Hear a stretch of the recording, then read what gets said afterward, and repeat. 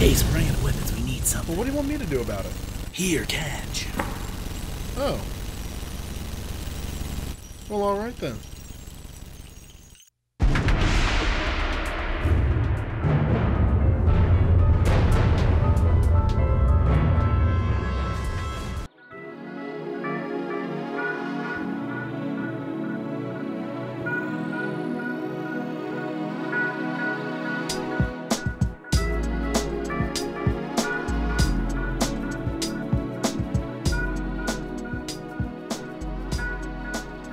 Welcome everybody, this is Ace Cosplay, and today we'll be building the Gears of War 5 Lancer Rifle.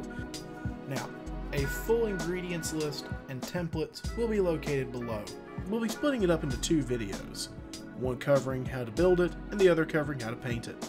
So let's get into the build, shall we? The Lancer Rifle is an automatic LMG-based weapon that has a chainsaw bayonet, making it very iconic of the game franchise.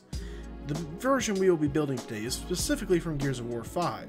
It's a slight redesign of the original weapon found in Gears of War.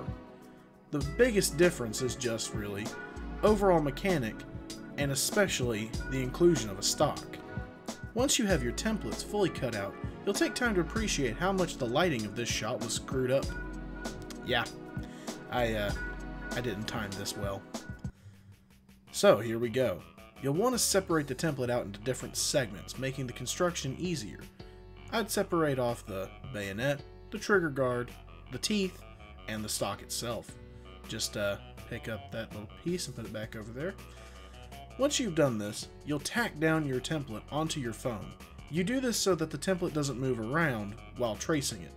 If it moves during the tracing process, it can make the final prop be a little disproportionate. So, you'll grab your marker and just go around the entire prop, slowly tracing it out. This can take a while, so be patient. Recommendation here would be to put on some nice smooth jazz. But oh, don't worry. If you have issues with your first one, you'll have a lot of practice, because you have to make approximately 4 of these. I say approximately because you can make it thicker or thinner depending on who the prop is for. But don't forget to at least flip one of these, because you need to have a mirrored side with this flat texture. Don't forget this step. I did. So, you'll notice that this piece is a little bit different. This is a little thing that you might run into. Standard EVA foam has this hexagon pattern, and that's easy to deal with. But this foam had a glossy wood grain, making it very slick. Contact cement, the glue you'll be using for the build, doesn't exactly work with this. So, what you do is you'll go grab your piece of sandpaper and just tear this thing off.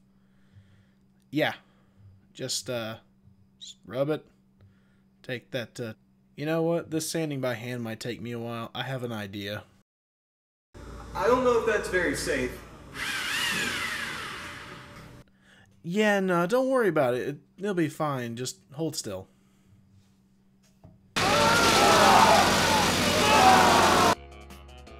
Now that we have that hide ripped off, we'll slowly begin painting the entire piece with contact cement.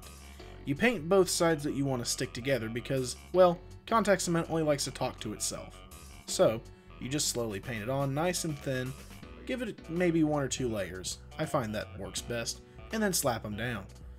Now you'll see we have a bit of overhang and beveled edges that need to be added. So you grab your Dremmel Tool and just slowly, carefully, add these little edges. It makes the prop have a more organic feeling and gives it the more realistic, machined look that the gun would actually have in-universe. Now, you see here that after cleaning up all the edges, we have to do something to make it more uniform. You see, the sanding disc can leave a texture, so you'll grab this polishing stone and slowly run it across every edge that looks like it has a distortion in the texture. What this will do is it'll return it to its EVA Foam standard, cut from the machine texture. It just makes it a lot smoother and looking more professional. Now you begin the process of cutting all these little details off of the template and transferring them onto your raw foam. This is for adding your details. Now you'll notice that there is a section right here in the template that I'm pointing out that I'm going to need to raise. Raising this piece like this one here is a process called halving, where you quite literally will draw a line halfway through the piece of foam and slice the thing in half. As you can see, this is a mirrored detail, so I will have to cut this twice after tracing it once and flipping it over on the foam to get two sides with the right texture. Once you've done this, you will very carefully, and I do mean carefully, cut this piece in half straight down the middle. And once you've done that, you'll simply glue it together with contact cement. Next are the magazine covers, and these are simple. They have a little circular detail that might seem daunting to get the edge it needs, but just grab a Dremel tool and slowly carve away on the edge until you get a shape that looks something like this. A very nice rounded circular piece. And again, here we are just adding more details, making this thing look more three-dimensional, giving it a nice texture. Now you see here I have a little trench cut into my foregrip. I did this just because I like the look. You don't have to do this, but it's a detail that I thought was easy. So you would just draw a little triangle into the foam with your razor pen, doing a straight line at the top and cutting at an angle on the bottom of it, giving yourself that nice little trench. And here comes the fun part, scoring. All of these little pinned on details, you will take your knife and slowly slice them out. Barely breaking the skin of the foam, you will carve these details out and hit them with a heat gun, opening them up as you can see, giving the prop a much more three-dimensional look and a far more detailed look. And finally, we have the fun part of adding the bayonet, the iconic part of this gun. So, again, built up details, as with the rest of the prop. We just add them on slowly, halving pieces that need it, leaving pieces thick that need it, and now attaching it with contact cement, as we have done with everything else. Now, I will be honest with you, attaching this was difficult because of the weird shape, so just be careful, tamp it down with your hands, make sure it's nice and secure, don't rush this part. And there you go. You should have it on securely. Now, this part was not fun. Enjoy cutting 16 of the teeth for the chainsaw's blade. This was a very long, arduous task, but you should end up with about 16 of these nice little uniform, sharp, fake-looking shark teeth shapes, essentially, that become the chainsaw's chain. And again, you just take your Dremel tool with a polishing stone and make it nice and smooth. And now you should have the chainsaw's bayonet attached to your Lancer rifle, looking very menacing, ready to cut up some grubs if I may say so myself. Now we work on the part that is not in the template, the Gears of War 5 technical stock. Now if you look at it, it has a more realistic modern military design with a big hole in the center of it, assumably to put a hook and loop for some kind of sling with extra popped out details. So I recommend cutting out that section during this phase and just kind of using the template as a measurement and basically measuring it to your body.